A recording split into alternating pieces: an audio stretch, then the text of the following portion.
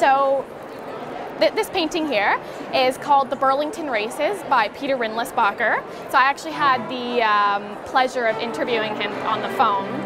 And so right here, this scene here is the final episode in an ongoing naval combat between British and American squadrons.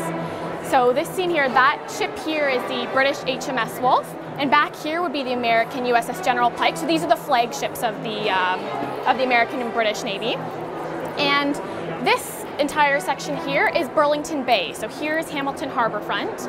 And essentially what you see here is it's a stormy day. There's a heavy easterly gale coming from this section. And as you can see, the British HMS Wolfe is fairly damaged. So what it's doing is seeking safety under the Burlington Bluffs.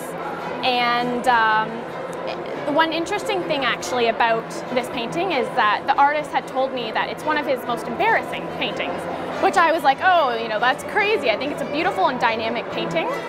The reason being is that there's a controversial subject matter according to the painting, and that because the Burlington Bay has such a shallow sandbar, as you know, a historian came out a couple years later after he had painted this saying that it would have been impossible for a ship of this size to actually get into the Burlington Bay. So even though the myth was kind of debunked, and this was a myth that people had believed even up until 1913, which was the centennial of the War of 1812, and for this actual event here. And yeah.